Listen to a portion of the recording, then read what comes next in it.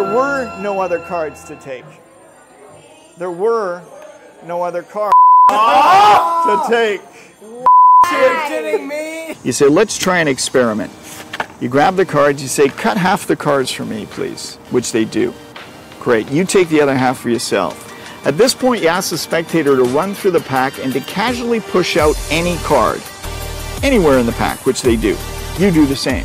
You say, to avoid any sleight of hand on your part or mine, I'll grab yours, you grab mine.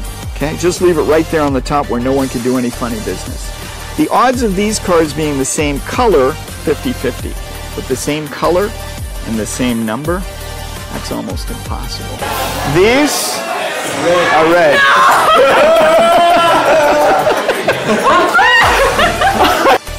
Now you're not going to stop there. You tell the spectator, you know what, let's up the ante here. We're going to do this again. So the same idea, have the spectator run through the pack, push out any random card, and again, you grab theirs, they grab yours. Put it right there. We found the two red aces. The odds of these being the black aces, well, that would be impossible. Oh, nice, man. That is insane. Now, do you think you had a free choice? The spectator says yes. Fact is, they did not have a free choice. In fact, there were no other cards you could have chosen. Literally, there were no other cards you could have chosen. You had free choice, yes?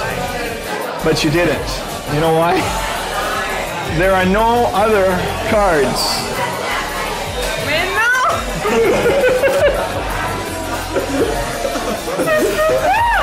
Oh, wow. Oh my God. No. There are no other cards to choose. You can't. You know, Oh Nice. my God. That is insane. So good. it's a three-phase building miracle with an ending they'll never forget. This is Alpha Deck.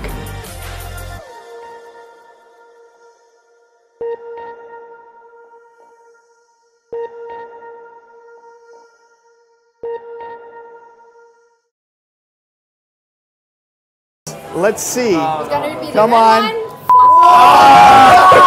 one.